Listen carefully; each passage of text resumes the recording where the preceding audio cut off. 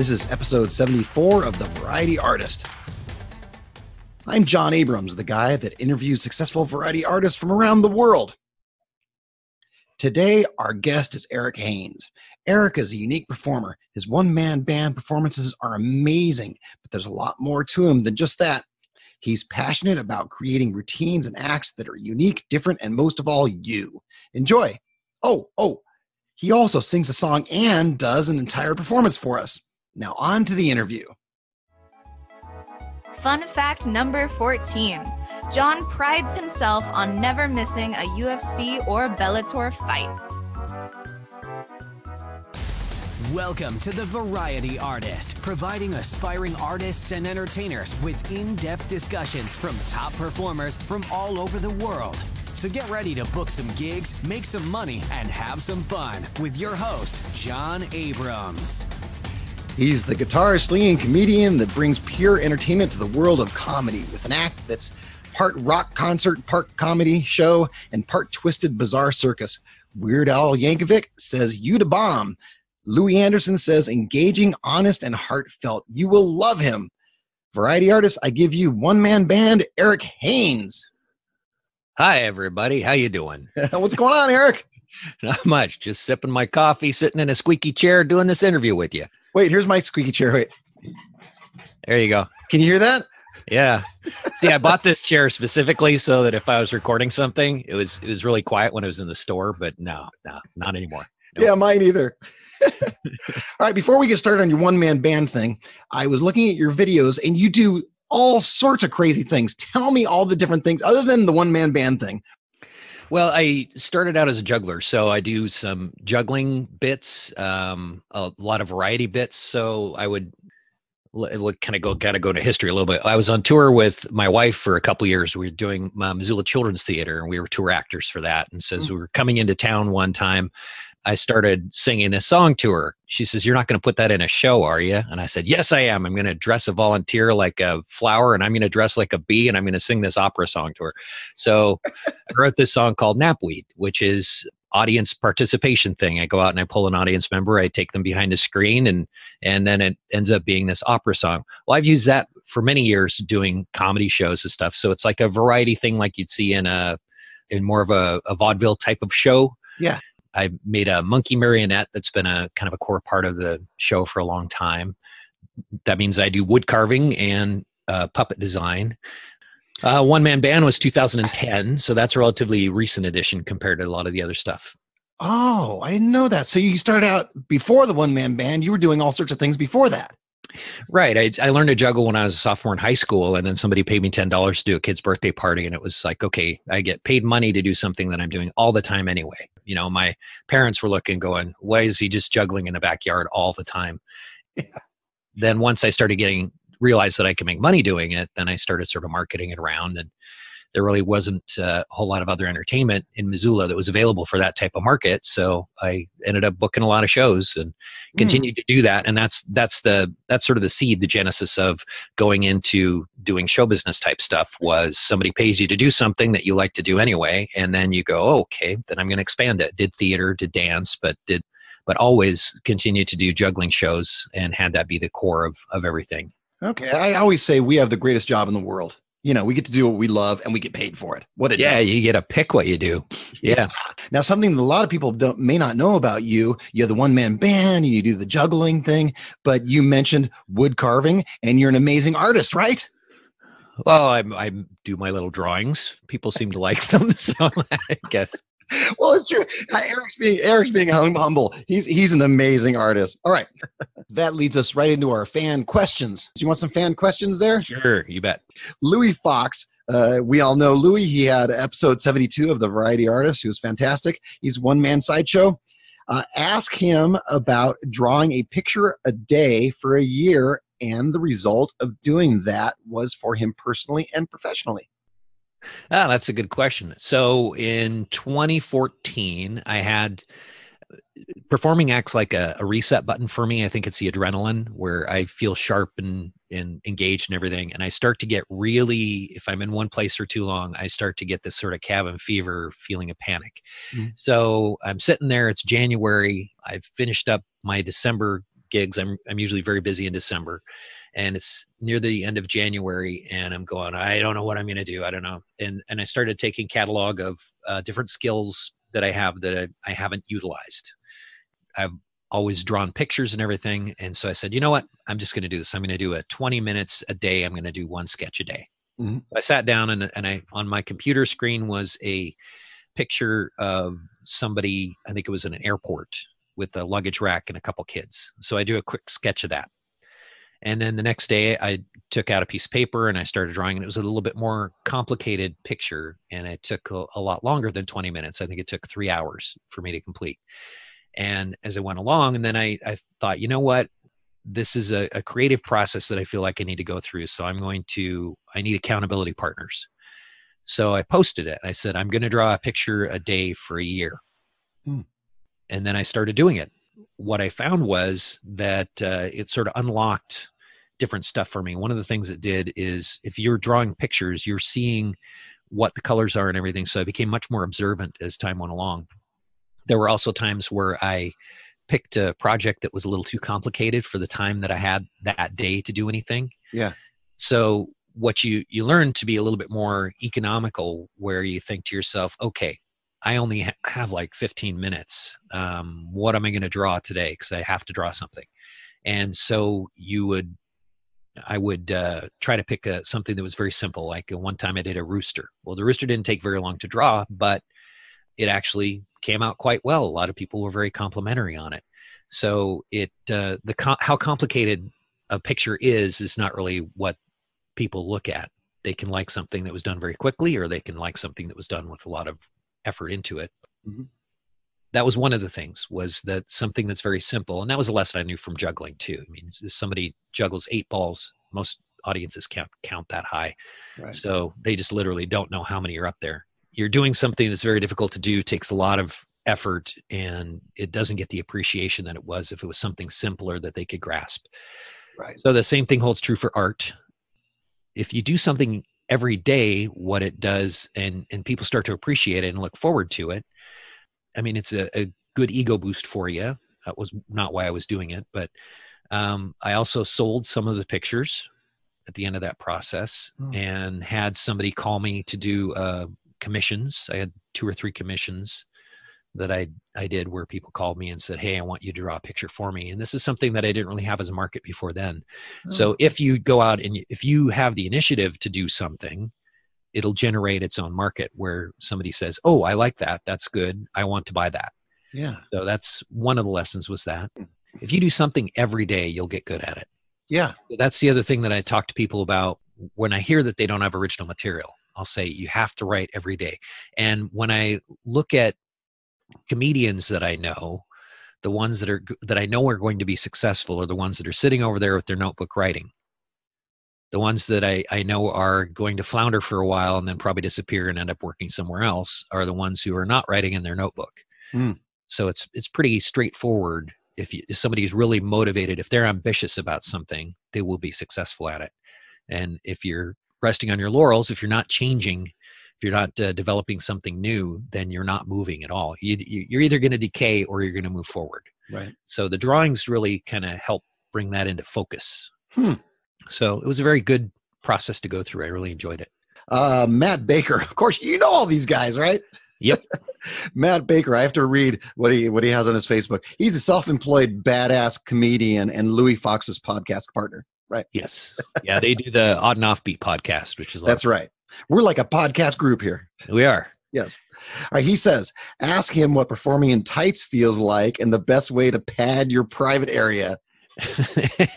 Well, I never padded my private area. Oh! The answer is dance belt, and I avoided using a dance belt for a long time because it's got a thong type of thing that goes up the crack of your butt. So I was opposed to that for a long time. But then, like the last fair we did, there's this dude running around in a Spider-Man outfit, and the clown came up and she said to me, he needs to get a cup. I said, well, what he needs is a dance belt. A dance belt kind of makes so that you can't see exactly what's going on under the tights. It holds in your parts. It holds in your parts very securely and well. So that's what you have to have. There you go, Matt. That was for Matt. Yeah, thanks, Matt. You tell me. Now ask Matt that same question. Okay, wait, Matt, I'm going to get you on this podcast, and I'm going to ask you the exact same question. Yeah. Yeah. All What's right. it like wearing tights? He has a second question. Ask about his favorite silent film star. And then Louis, he chimed in and said, more specifically, ask him to sing about his favorite film star. Okay. Well, my favorite silent film star is Buster Keaton. And so I wrote a song about Buster Keaton, which I can play it for you if you like. Do you want to do it? Sure. Do you mind? Sure. I've got kind of a basic setup here in my office. I don't have Oh, my yeah. band, I'd love it. But I've got a little here, just a second. Okay, yeah. Get it organized. Take your time, grab it. So I've got a little toy bass drum and hi-hat here, so we'll see if that makes it work. Okay. Okay. Oh wait, I need this too. It's a bonus. So my office, for those of you who've never seen it, is covered with instruments, and so I come up here and play sometimes. And so this is a song I wrote. This is probably first year that I did it, probably 2010 or so. Okay. Anyway, favorite comedian is Buster Keaton.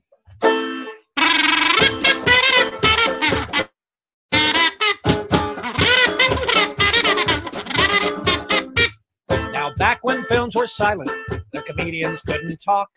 They had to fight to make them laugh, or the audience would walk. They do some death-defying stunts that they still can't match today. Why is everybody laughing? What did that feller say? But Buster Keaton never said a word. He just told the funniest jokes you've never heard. He'd have him rolling in the aisle, he'd break his neck just to make him smile, but Buster Keaton never said a word.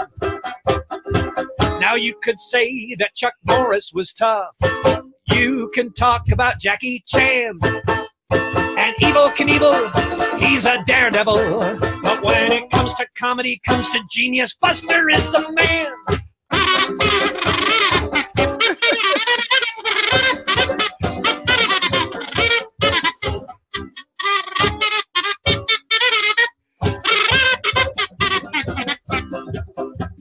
Buster Keaton never said a word. He just told the funniest jokes you've never heard.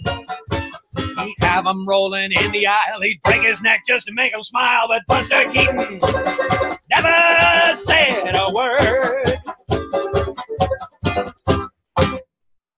Woo! If there was a bunch of us, we'd all be applauding in here.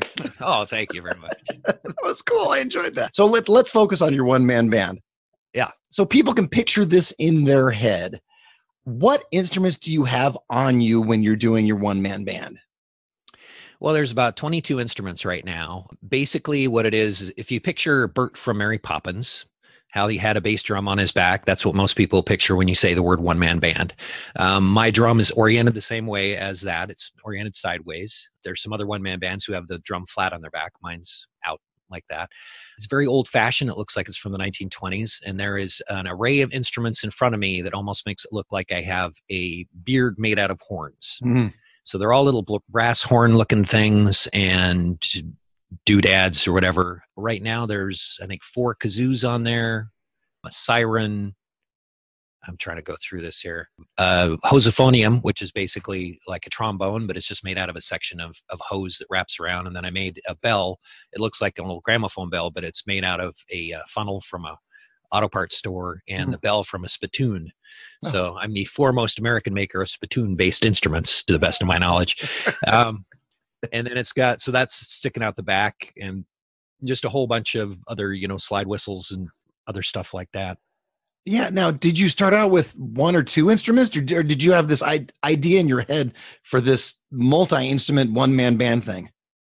The very first time I took it out, I believe there were 10 instruments on there. If you include the hi-hat is 1 instrument, the bass drum is 1 instrument, the banjo is 1 instrument, and then there was, I think, 7 other instruments. So it already had, the very first thing that I did is put a kazoo, a duck call, I think I had a harmonica on there. Mm-hmm. I've since eliminated harmonica because it's really hard for me to play as far as how it is on my lips. It just wears out, especially if you're doing so many sets per day. And I'm not very good at harmonica. So it seemed like a logical instrument to take out and put in some things that would make the sounds that I wanted it to make. I'm not guitar-based or harmonica-based, which is most other one-man bands who have the situation that I am where they're doing stand-up, they usually have a harmonica and a guitar. That's right. Yep. 22, there's about, besides the banjo and drums, there's, I think, 10 main instruments that I play almost every song that are on there that are noise rhythm things. So it's sort of like drum fill. Where's the bulk of your work? Where do you work mostly? For 8 years, I was on the road doing comedy. I was part of a team, and we were called the Rock and Roll Comedy Circus of Death, and we would tour for 2 weeks on, 2 weeks off. Wait, back up. What is it called again? The Rock and Roll Comedy Circus of Death. Okay, go ahead. I just had to hear that again. Yeah, that came about because we were doing a radio interview, and they said, well, tell people what your show is like. And I said that on air, and then we said, that would make a good T-shirt, so let's call it that. So I spent 8 years doing that. We went Splitsville between the two of us, and I went back to doing something that was more akin to what I'd come up with, which was stilt walking and juggling, and started marketing more to fairs and festivals and that kind of thing. So I still do comedy shows. That's one market. And then one time the economy stumbled. I can't remember when it was. Most of those went away, where all of a sudden the market changed. The pools on the savannah dried up until they were very small and only a few animals came to drink. True. And so you go, well, this market's gone. So what am I going to do? And I just finished a show for Mill Creek Festival, stage show. And I said, hey, listen, if it wouldn't bother you, I'd like to try out this new thing that I just built. And I'd been experimenting with it and had it down enough to where I felt I could take it out in public for the first time. So I walked out with it on.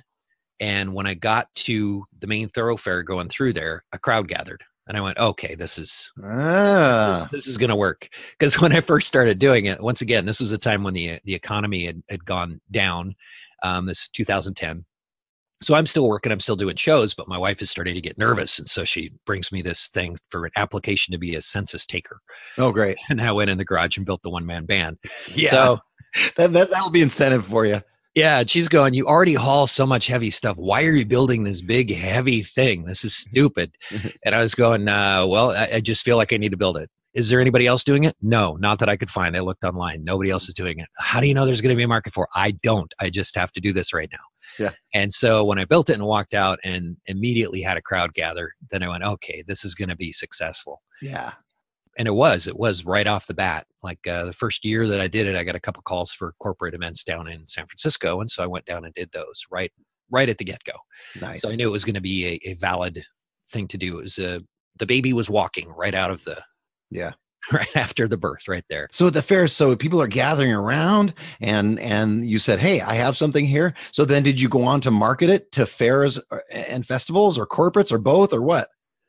I didn't really market it per se. What I would do is if I come up with a new idea, then I gradually add it into the show. It's a separate thing for me to walk out and just do a quick set where I go out and play a few songs and come back. And then I've said, okay, the one-man band is developing. It's on its feet. It's working. It's a different thing. So it probably took about, a year to put it on stage as part of the stage show where I would come out because I had to figure out how to get it off to go on and do the juggling show. So I gradually added it in. I would do, one song on the one-man band to start the show and then do a quick take the one-man band off and go on and do the regular show. A little bit later, then when I was doing shows in comedy rooms, then I would still do the one-man band. I don't know if you know about this, but if you interview comedians, if you tell a comedian not to do something, their instinct is to go, I'm definitely going to do that. Of course. That's what I'm going to do. So me being a prop comic, basically, even though everything is skill-based, it's not just that I'm pulling something out and saying, and this is a thing that does this, Yeah. It's skill-based. So the stand-ups that know me really well usually like my act, but the initial reaction is really anti-prop act. You pull out a guitar and everybody says he's just a guitar comedian or whatever, right? So my instinct was to do what the stand-ups instincts are. is if they say that you're not supposed to have props on stage, I'm going to have as many props on stage as possible. Dang it. You say it should just purely be stand-up monologue. Okay, well, I'm going to go up on stage and I'm going to sing songs. I'm going to tap dance. I'm going to do whatever it is that I have to do that is non-stand-up but is still comedy. Yeah. To do that. So there's a little bit of that rebellious spirit that goes along with doing stand-up that I hold to. So do you have some, we'll go back to fairs. I don't mean to go back to that, but well, yeah, I do mean to go back to that. Go back. That's my main market right now. That's your main market. So how do they pay you? Usually in money. Sometimes we trade chickens. One time I got a goat. That was a banner day. What I mean is, do they pay you for the day, for the show, how does that work? It depends on how it's negotiated. So if you're doing just a short run, like let's say the fair says, we just want you to come in and do one show, then you have a negotiated price for that. Normally what a fair does with me is they will come to my booth at a convention and they'll say, hey, listen, we've got this many days. And I'll say, okay, I'm available for the run. Here's what I charge per day. Here's how many sets I do. And here's what the cost is. And it's a daily charge. I'm a little bit ambitious. I usually do 4 sets a day. Most people just do 3. And it's set up on my end to say that you can have whatever you want. If you want 3 stilt walking sets in one stage show, that's fine. If you want all one-man band, a lot of people are booking just all one-man band roving for the entire fair. And if I fly, that's usually what I book because it's too much effort to pack all the other stuff in there.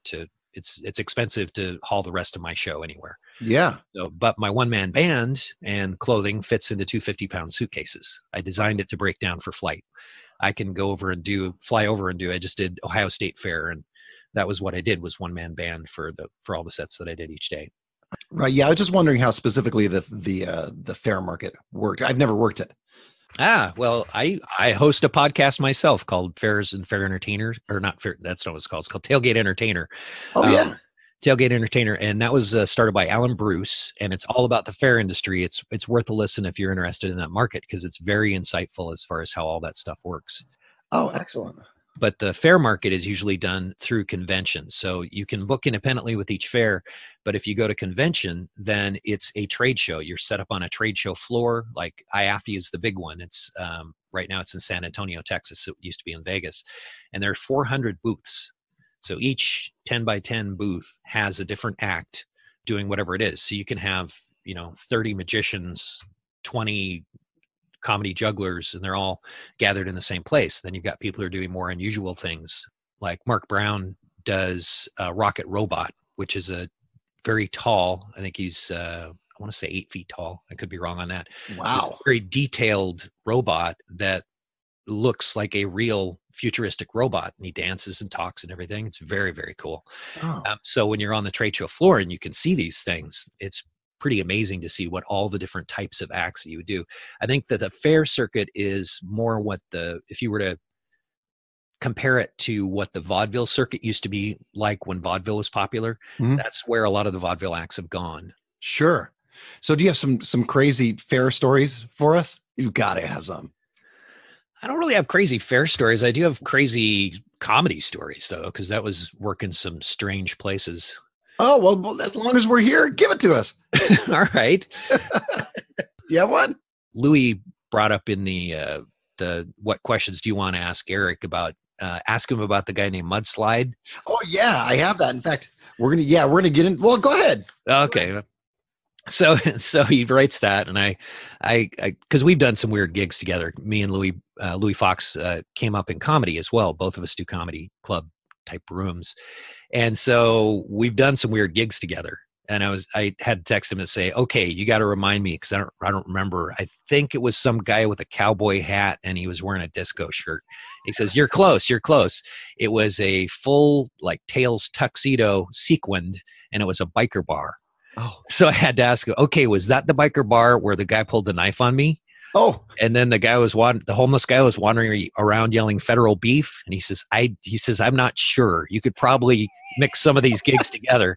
So, so there's that. I do a routine, or used to do a routine. No, wait! Don't just pass over someone pulling a knife on you and what? And a homeless guy, what? Well, that was the bar. It was a biker bar. Part of one of my routines was that I would juggle. I've got these big hunting knives. They're not juggling knives, but I juggle them. And they're about, I want to say 14, 16 inches long. And as part of the deal, I would have a volunteer hold a carrot in their teeth and then, cut the end off the carrot and then juggle them to have some comedy stuff that I was doing around that. So I take out my knife and the guy takes out his knife and I say, mine's bigger. Uh-oh. He kind of chuckles and he puts his away. So that was that story. But a lot of different biker bars through the years. I did one where I did a school show in the morning, and then that night, this is in State Line, Idaho, if I remember right, and there's a bar where there's an actual track that goes through the bar where people ride their Harleys through the center of the bar. Mm-hmm. And I did a 2-hour comedy show in that bar that night after doing a school assembly in the morning, which is a big shifting of gears. You got to shift your mindset back to what you need to do to accomplish what you need to accomplish for each type of show. All right. Well, let's take a little left-hand turn here. Talk about some different things that are a little cerebral. Let's talk about originality. I was watching a lot of your videos, all of your comedy stuff, your one-man band stuff. A lot of it's so original. Do you have a method or something about creating original material? I think you have to have a predilection where you go, this is a goal. I want to make sure that stuff that I do is mine. It's not something that I took from some other source. So, I mean, you can have influences or you can see something you think is cool and you can go off of that. I'm not the first person to do one-man band. Yeah. But you have to find a way to make whatever it is your own. I'm kind of preachy about that a lot of times where if I see an act, I'll go, okay, have you read Judy Carter's The Comedy Bible? You need to read that book. Take it to heart and start writing original material, because I'll see something where somebody has stolen material from someone else. Yeah. And that drives me crazy. And especially in the fair and variety markets where you'll see a magician, you go, hey, that was a pretty good act. And then you see the next magician come on and you go, that was the same act. But then you see the next magician and it's, that's also the same act. They just took the routine that was presented in the same book and they're doing exactly the same way, or they've stolen lines from the same people, and it ends up being this homogenized thing where someone who is a fair booker goes, we're going to have a magician there and it doesn't matter which one because they're all the same. So you have to find some way to make what you're doing your own.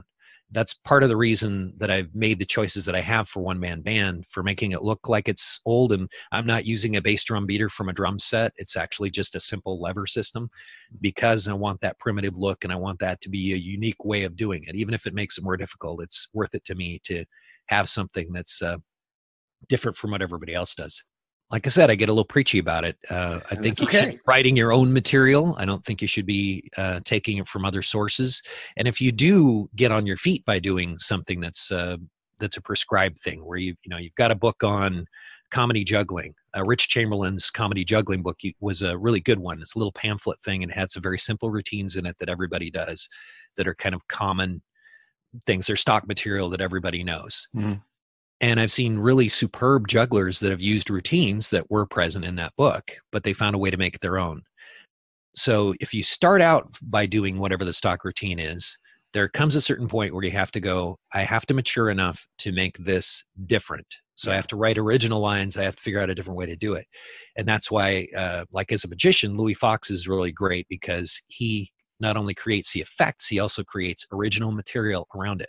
It's his. So if he fails, it's on his own merits. It's not because he didn't understand the words he was reading in the book. Right. So that's a big thing, the drive to do something that's from you. There's other people who go, well, you know what? I don't feel like it. I don't feel like I have the skills to be a writer. Well, yeah, you do. You go to coffee, you have experiences. All you got to do is remember the ones that made your friends laugh, and then you use those on stage. Yeah. That's not to say that everything I do is 100% perfectly original, because there's so much out there that you're going to find something that's similar, but it's never intentionally the same as somebody else's. I know I've come up with ideas in my own head and started working on a routine. And then all of a sudden I see it on YouTube and I'm like, oh, darn, someone already thought of that. Exactly. Concurrent thinking. So you can do concurrent thinking where two people come up with the same bit for the crocodile hunter or whatever. But as long as it's yours, as long as you are the one who came up with it, if the jokes aren't good, at least they're my jokes. At least they're ones that I wrote.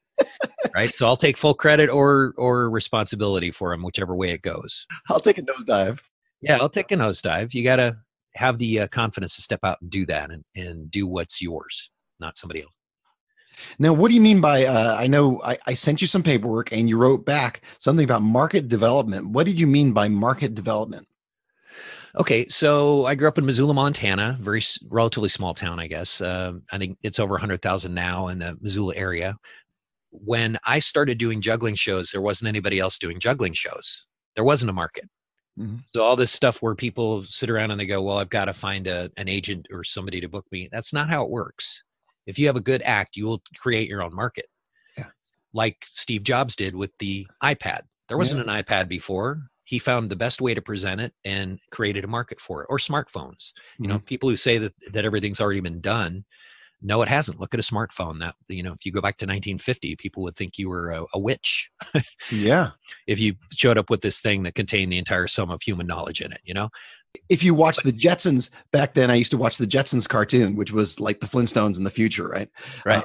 But they used to talk to each other face to face from far away. Like now we have Skype. Yeah. And back then it was a big deal. It was, oh, that'll never happen. That'll happen, you know, hundreds of years from now. Exactly. Yeah. Dick Tracy was the first one to really do that, where he had a watch on his wrist. But I'm sure if you go back to Buck Rogers and stuff, they would have video conferencing things that they would do too. So markets keep on developing for things that don't exist yet. That's the point we were going for there is the whole idea that if you have an idea and you have something that's original, you can create your own market. You can make it into something that wasn't there before. And so those markets can be school assembly programs, comedy shows, work in the fair market. One market dries up, you shift gears and you move to the other one. Or you may have a market that changes what the requirements are. So I have friends who work in the market for cruise ships. And there was a point where you were expected to do a kid's show in the afternoon, and then you were expected to do a dirty adult show at night on the ship. Mm-hmm. And they would get complaints if the show wasn't dirty enough. Mm. And doing those things are two different skill sets for being a comedian. Usually somebody who works blue really works blue, and they don't have the ability to shift over to do corporate events, for example. And somebody who does corporate events has developed themselves so that they have the ability to work clean, and it's a little bit difficult to shift the other way. So you had to have a specialized set of skills in order to do that. You don't want to accidentally do your blue show for the kids in the morning, right? Right. And that changed depending on what ship you were on and what year it was. The libraries will do a deal where they have a different theme for each thing. Now you can go in and just do a regular show. That's usually what I do. I don't do very much to do something towards whatever the theme is. But I have other friends who write new material based on what the theme is for each year that the library is up and open. All right, we're going to switch gears again. We're going to do fact or something John just made up. Sound like fun? Sure. Is it fact? Or is it something John just made up? All right, here's what's going to happen. I'm going to say a headline. You're going to tell me whether it's true or not. And if it is true, tell me a little more about it. All right, sounds good. Here we go. First headline. Eric danced lead roles in ballet productions of Coppelia and the Nutcracker.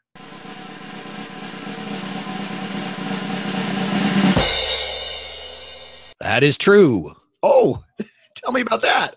I have a degree in dance. Oh, do you? Yeah. And speaking of marketing, I read up on what it took to work, and 75% of all work was in musical theater. So I took acting, singing, and dance. And I had some natural ability in acting and singing, and I moved a lot, but I had some hard times remembering what steps were in dance. So I really focused on that because those were the three things that you needed to be successful. Took a lot of classes, and it ended up that I had so many credits in that's what I graduated in. It just made sense to go for it. So I choreographed a ballet. I was part of a regional ballet company called Garden City Ballet in Missoula. What did you do in the Nutcracker? I was Mouse King, Russian, and Arabian.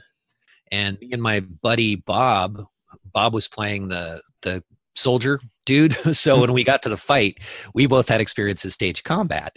So we did a real stage combat fight. We had bokens, and we did a whole big thing. It was almost like professional wrestling. There were flips. There was actual like sword play. Usually the Nutcracker sword fight is a little kind of tippy. Yeah. Oh, you stabbed me. I'm acting like I've been stabbed. And I fall over, and it's done for comedy. But we were doing it as like what you'd see in a martial arts movie. It was a lot of fun. So that was, in my mind at least, in my memory, it lasts as one of the most dramatic Mouse King battles. I have to tell this story because I also did the Nutcracker as Drosselmeyer. One year I was hosting a talent show. I think it was the San Pedro talent show for people in San Pedro. I don't know, whatever it was. The owner of the San Pedro City Ballet comes to me and says, "Oh, I understand that you're an actor." And I said, "Well, yes, I am." And she says, "Well, are you a dancer?" And I said, "No. And by the way, I am not a dancer. I'm not a dancer. I'm not a singer, actor, magician. That's good." So she says to me, "Well, we're doing the Nutcracker in a few months and wanted to know if you wanted to do one of the leads of Drosselmeyer." And I said, "Oh, yeah, sure. I can do that. Of course I can."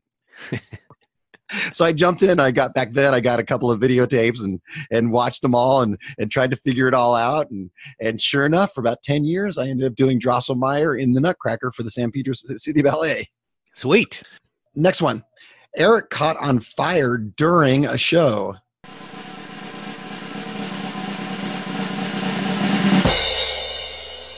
True.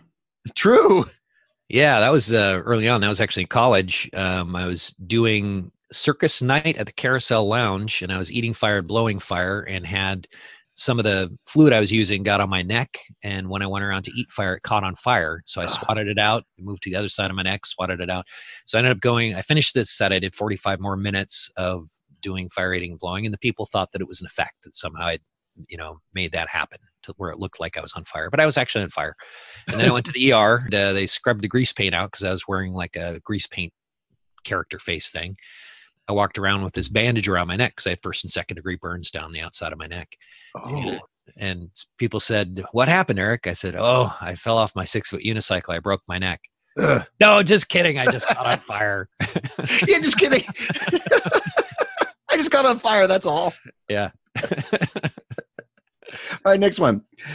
Eric once passed out during a state fair from heat exhaustion.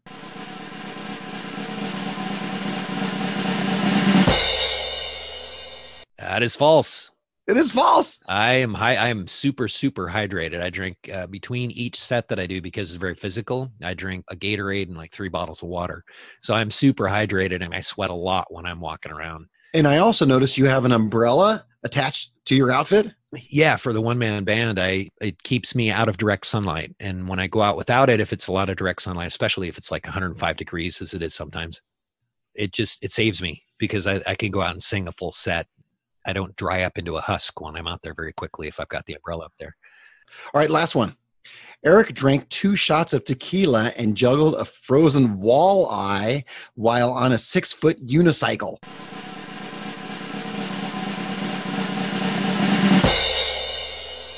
Sounds made up, but it's true. What is a walleye?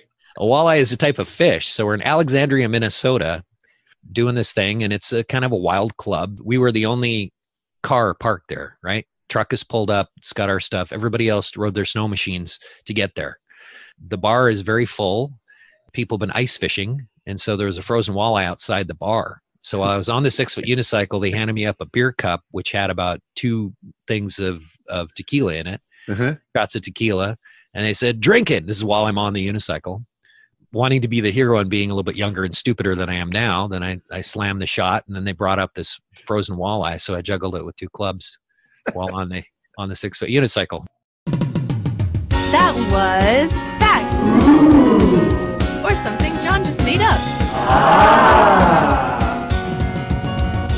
Didn't you have, I was reading somewhere that you had a song on Dr. Demento? I had 2 songs, actually, that he's played. He played the Wolf Song, and Tease a Tiger was the name of the other one. Okay.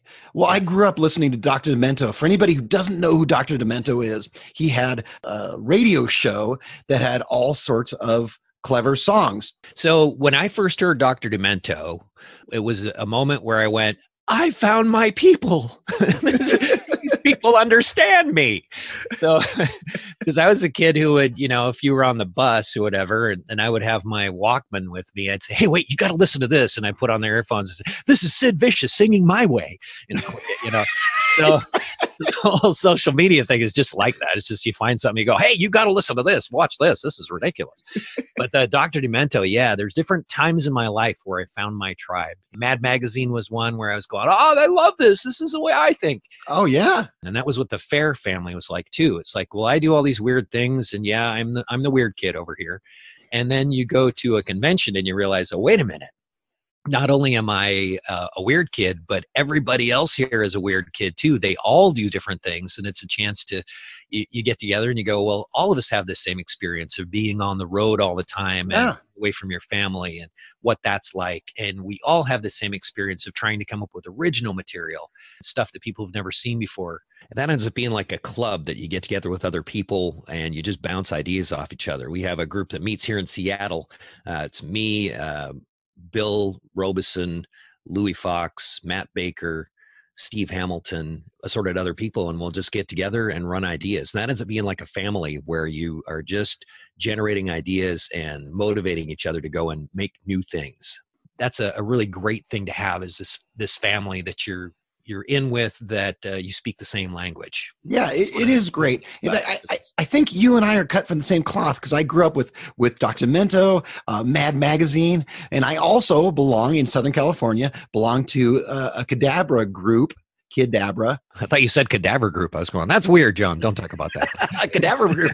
Yeah. Yeah, we get together and dissect people. Just a little dissection here. So often, like if somebody asks me what I do, like we're at a school function when my kids are growing up, and it was somebody said, what do you do for a living? It's like, I just want to avoid this question because either they're going to assume that I do something that's, oh, that's nice that you do your little sketches. That's very nice. Do you still do those now? You still do your little sketches? And or the other reaction is going to be, okay, now I have to explain the entire industry to them so that they understand that I actually make a good living doing what I do, and I actually charge real money for it. Yeah, the question is, do you really make a living doing that?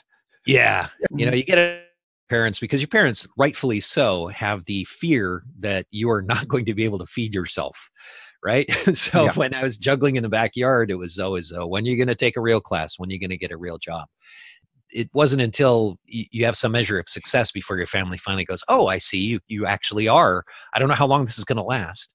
You can even have close friends that go, well, how long are you planning on doing this? When are you going to finally settle down? Even today, I have people who still think that way. It's different. I mean, we're just in a different industry. Even if it's one of the larger industries in the world, entertainment industry is a monster. It's one of the main exports from the United States of America.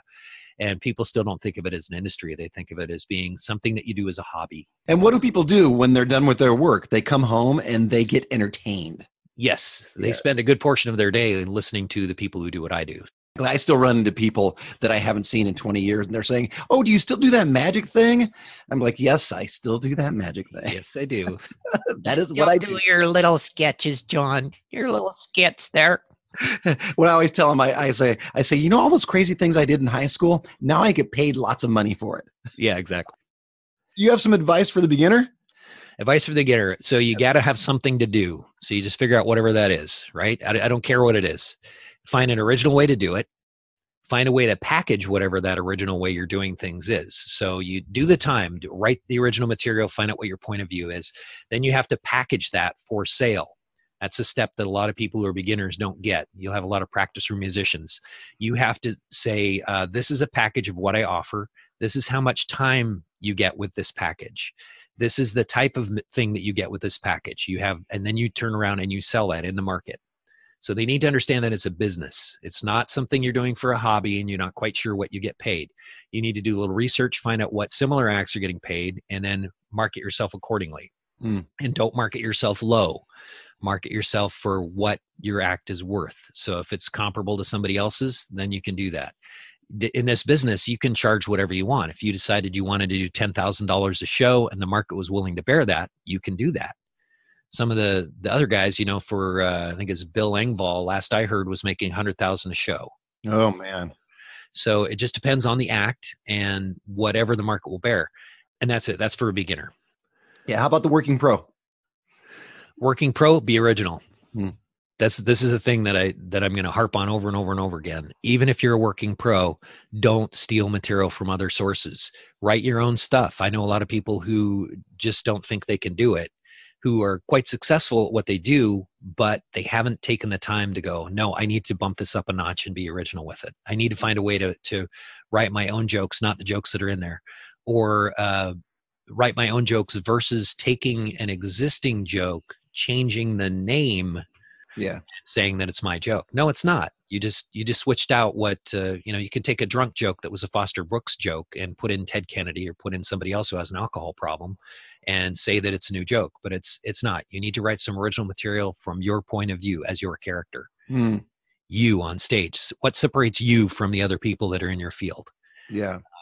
I heard an interview a while back from somebody who was the light bulb magician. Marvin Roy.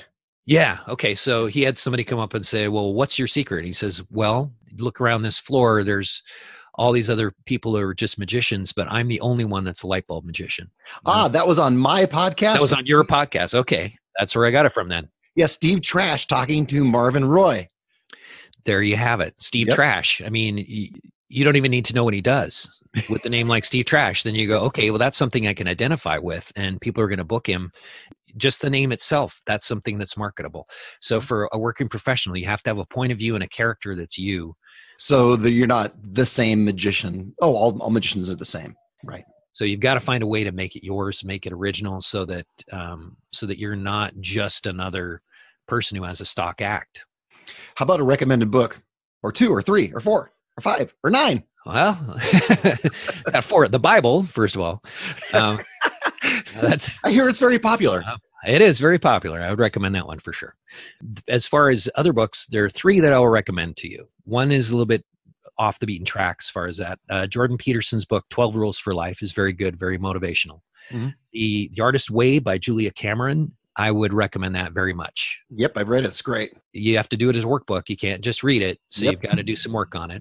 That is a book that tries to tell you how to unlock your creative potential without putting up a bunch of roadblocks for yourself. Mm-hmm. Right. So that's a high recommend from me as far as somebody who wants to be more original but doesn't know how to start.